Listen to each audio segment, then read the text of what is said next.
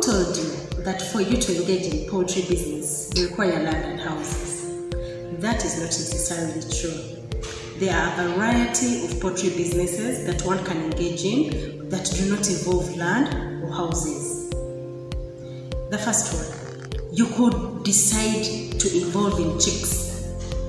You find the chicks and you supply them to the farmers. All the farmers that are engaged in poultry production require chicks.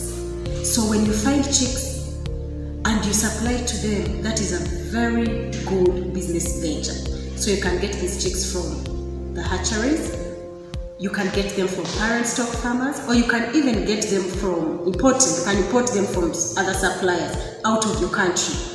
Either way, when you provide chicks to the farmers, you cannot go wrong. The next one, you can think of supplying ready birds, the broilers or the off-layers. In this way, you get the birds from the farmers and then you take them to the market and you sell live birds. Majority of the farmers produce these birds, but they are lazy or they even don't want to go to the market. So when you provide that market for them, then you are doing business for yourself. Another one, you can think of selling eggs.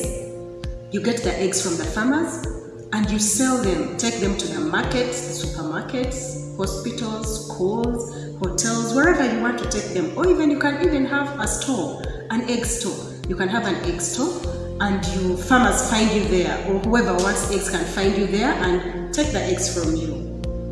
Either way, you're making money. You can think of training.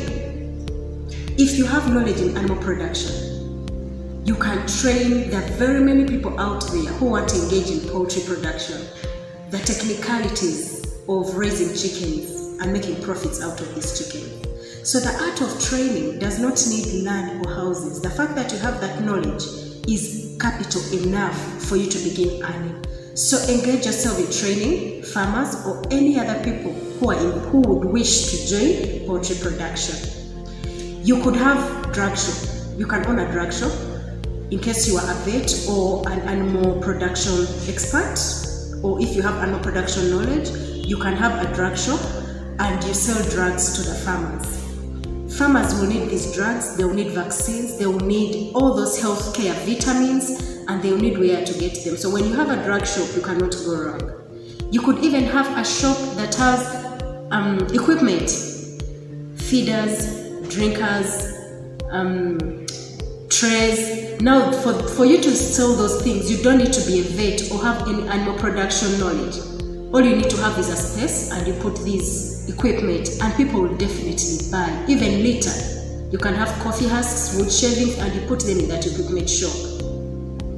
Another one, you can engage in doing consultancies. You can develop business plans. You can solve pertinent problems for people who are having these poultry businesses. So you could do business plans, you could do solutions for them, whatever it is that they're having challenges, and then you make money out of it. Another one, you could involve in transport. You have your vehicle, you go and ferry birds from the farmer to the market, or eggs from wherever they are going to the destination. Because people who engage in these businesses, sometimes they do not have the vehicles. So if you have a vehicle, you could just engage in transporting poultry products. Still, you would make money. Or you can even do feeds.